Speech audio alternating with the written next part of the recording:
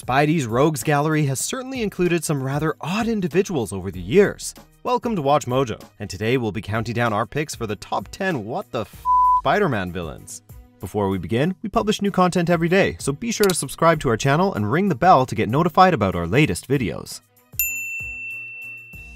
For this list, we'll be looking at the weirdest, most intense, or just completely whacked out villains to ever face off against Spider-Man in the comics. Please note, villains who eventually turned hero will be considered. Number 10. Swarm.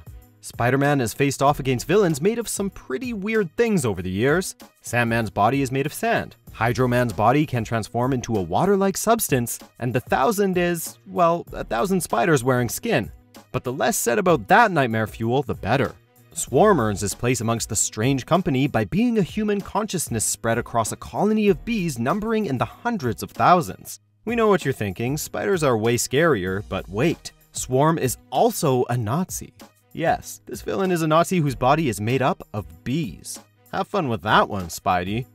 Number 9. The Spot. I just need a little capital for my research! Those portals are too dangerous. You've got to stop using them. Nonsense! Don't let the unassuming and bland moniker fool you. This evildoer means business. Sure, he looks like a reject from an ill-conceived live-action adaptation of 101 Dalmatians in which the dogs are played by humans, but those spots are more than just for show. A discovery gone awry led Dr. Jonathan Owen to become covered in black spots that are, in fact, warp portals into another dimension, which he can effectively use for teleportation. With his removable spots, he can transport himself, objects, or even, much to Spidey's chagrin, heroes.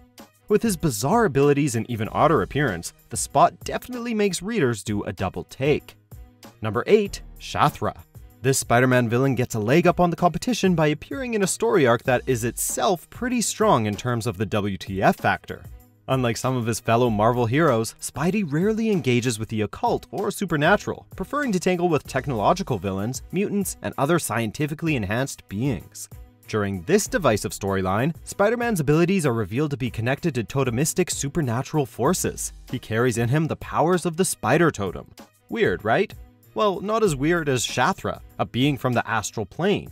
As the Spider-Wasp, Shathra's goal is to feed Spider-Man to her unholy offspring. Creepy.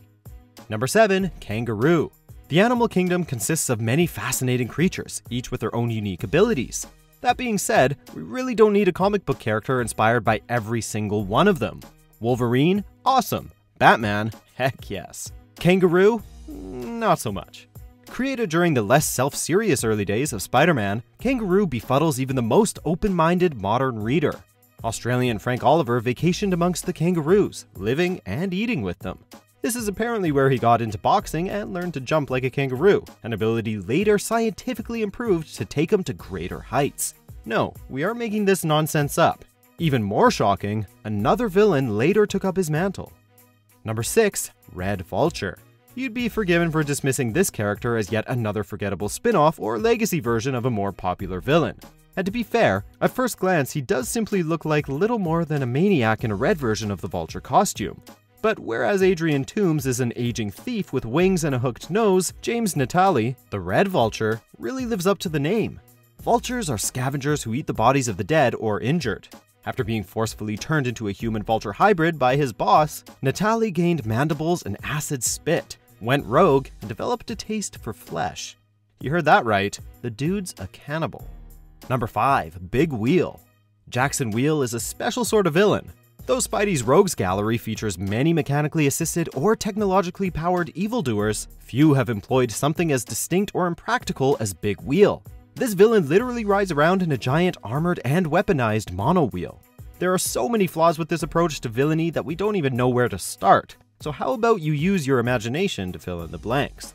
Making matters worse, Jackson legally changed his name to Axel Wheel, because apparently having a silly villainous moniker wasn't enough for him. In this case, the WTF is for WTF was this guy thinking? Number 4. Spidercide. The 90s was a decade of excess in comic books. Everywhere you looked, writers and artists were pushing to make things more extreme, be it giving the characters absurdly jagged, impractical costumes in the vein of Spawn, loading them down with pouches like Cable, or just giving them obnoxiously edgy names.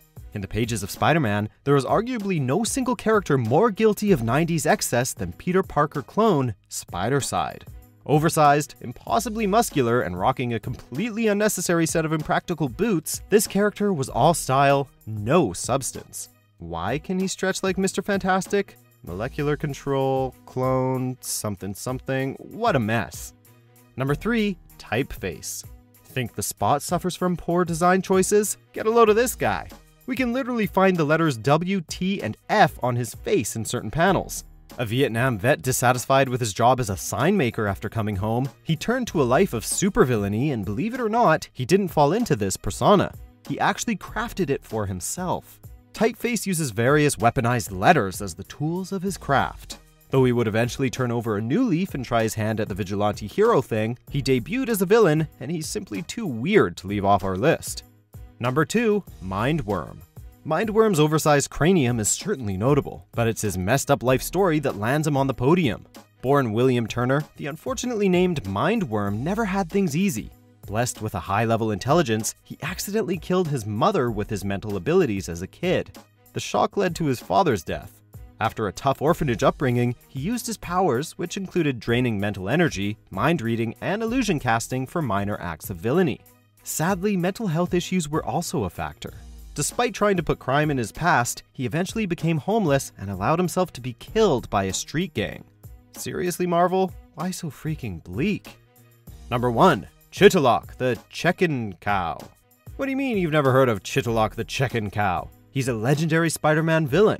Okay, that's a lie. More accurately, he's only ever appeared in about 3 issues, but on the WTF charts, that's all it takes.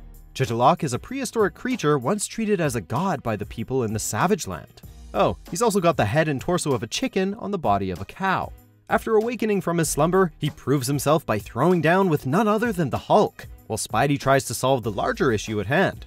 Chitalock is a being of few words, but he makes a lasting impression nonetheless. Do you agree with our picks? Check out these other great clips from WatchMojo and be sure to subscribe and ring the bell to be notified about our latest videos.